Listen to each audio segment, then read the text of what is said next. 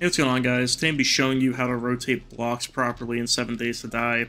There's a couple of different modes. The first one is simple, which is the default. So if you basically click or press R, it'll rotate the block in opposite directions, as you can see. But there's also a few other modes that you might not know about. If you hold down R, you'll actually get this radial menu, and you can click Advanced. This will give you access to every orientation possible.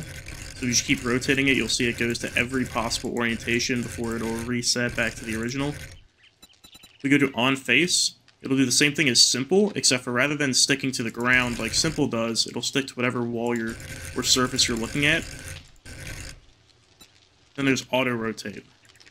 Now Auto Rotate will basically be wherever you're facing, it'll just rotate in that way, similar to like Minecraft, for example. Those are all the rotation modes, but there's also copy rotation. So if I do this, you'll see it goes to whatever rotation the block I'm looking at is currently doing.